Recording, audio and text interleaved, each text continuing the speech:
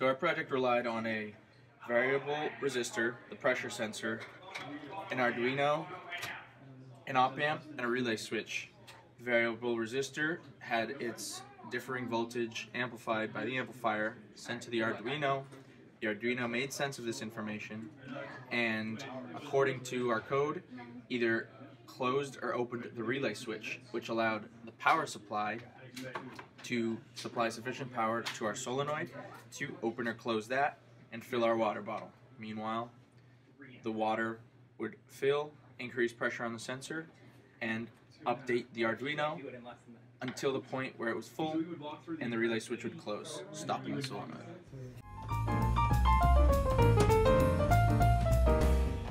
We also included in our circuit a switch and a light. So the reason for the LED and the reason for the switch were both preventionary methods and also for us to test if our circuit was working properly.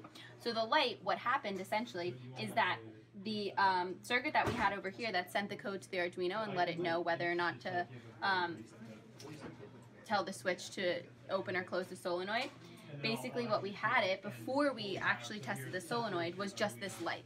So if the light was on, that means that the water bottle should be filling, and if the light was off, that means that it shouldn't be filling. So then when we tested it, before we had the solenoid and got water everywhere, we just had the LED to help us with that.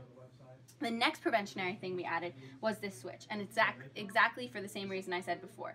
If we attached a solenoid and water went everywhere, we wanted a way to be able to stop the water immediately. So we created this switch, which essentially let us turn off the power to the solenoid because what the solenoid was being powered by was a power supply. So this switch allowed us to immediately turn off the power supply, i.e. stop the water from coming down.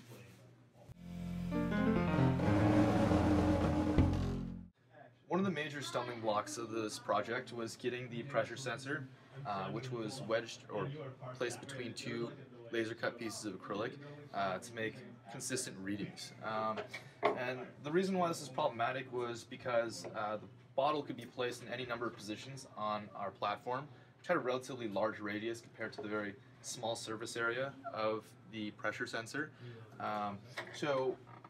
Possible ways this could have been improved were if we were to take some PVC piping or other material to create a pocket for the bottle. That way users would place the bottle in a more precise location, and this would lend itself to the pressure sensor taking more precise measurements, or by simply using more pressure sensors in tandem as a way of expanding the surface area of the pressure being measured.